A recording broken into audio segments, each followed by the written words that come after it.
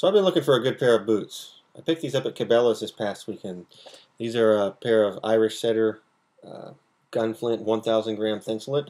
They're leather boots with Condora sides. They're waterproof. They have a 10-inch tall boot. They weigh 2.5 pounds each. And the main thing that I was attracted to on these was the construction of them.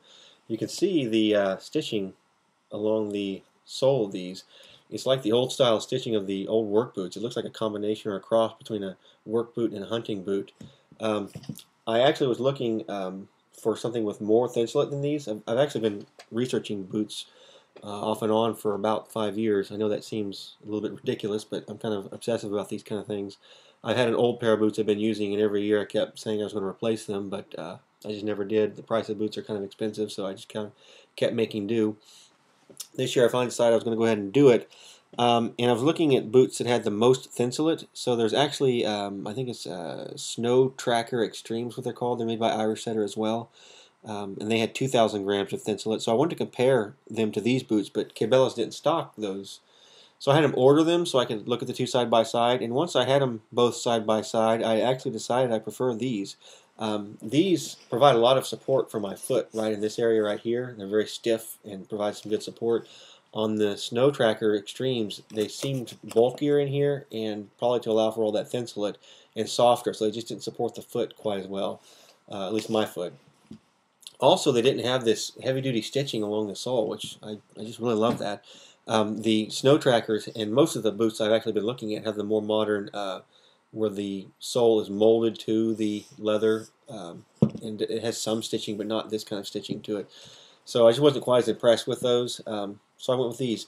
These cost $120. The Snow Tracker Extremes were $170, so these were about $50 cheaper, but it really wasn't price that drove me. I was just more impressed with these.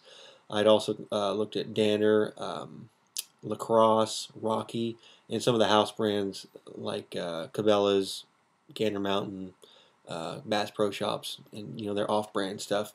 And these Irish Setter were the ones I was most impressed with. I'd read a lot of good reviews about them, and they've been making hunting boots for a long time. They're actually owned by Red Wing now, who've been making work boots for a long time. They've got really good traction, as you can see.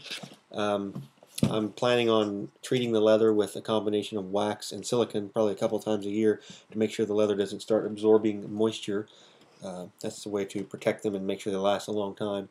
I'll do another review later in the year, like after winter's over, or maybe sometime during the winter, after I've had a chance to use them in some more extreme conditions.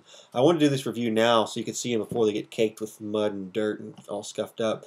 I know how hard it is when you're looking at still images of boots online to try to get an idea of what they're like. Until you actually hold them and try them on and see them up close, you really don't know what they are. This obviously won't help you trying them on or holding them, but you get a chance to maybe see them up close, see the construction of them, and some of the things that I was really impressed with. They've got a speed lace, which most boots have these days. These are very sturdy. They've only got 3 of the speed loops, so they're very quick to put back on. And when you cinch them up tight, they just really fit around the ankle and foot really well.